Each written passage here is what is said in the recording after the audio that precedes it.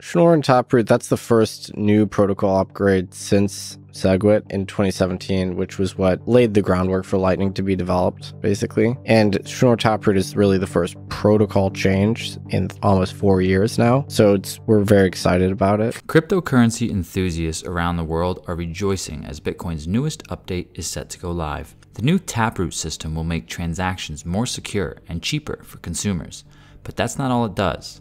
With an increase in privacy protection by up to 5 times over previous versions of Bitcoin, along with added security measures such as two-factor authentication, users should feel a lot safer about storing their coins on exchanges or wallets. Miners who are interested in adopting the upgrade can signal their interest by including special data called a signal bit with each block they mine. If 90% of blocks mined during this trial period include the Taproot Signal Bit, then miners will have succeeded and we will likely see activation this coming November. Decentralized networks like Bitcoin are a bit more complex compared to a centralized network that can be changed without a consensus.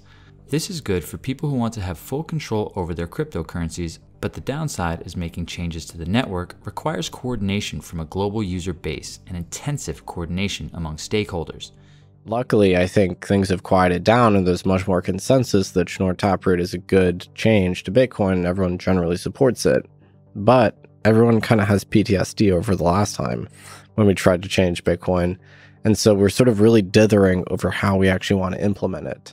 If things go as planned and a consensus is reached by at least 90% of miners, Bitcoin Taproot will be live on the blockchain before this coming winter.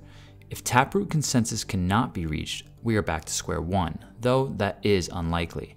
Taproot is quickly gaining support from the mining community.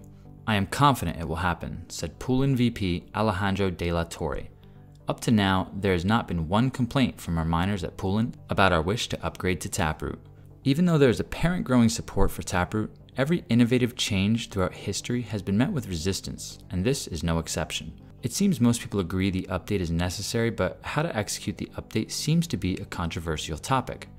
Regardless of the Reddit arguments, overall it seems increasingly likely Taproot will activate successfully by November 15th, and anyone wishing to track its success rate per period, go to www.taproot.watch. That's it for today's video. Thanks for watching. Please be sure to like, comment, and subscribe, and we'll see you on the next one.